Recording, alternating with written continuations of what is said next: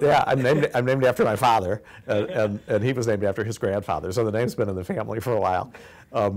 Yeah, I don't mind. Thankfully, George Lucas, the movie producer, doesn't seem to be too bad of a character, and a lot of his movies are pretty entertaining and wholesome. I always tell people that that's the George Lucas with all the money and all the imagination.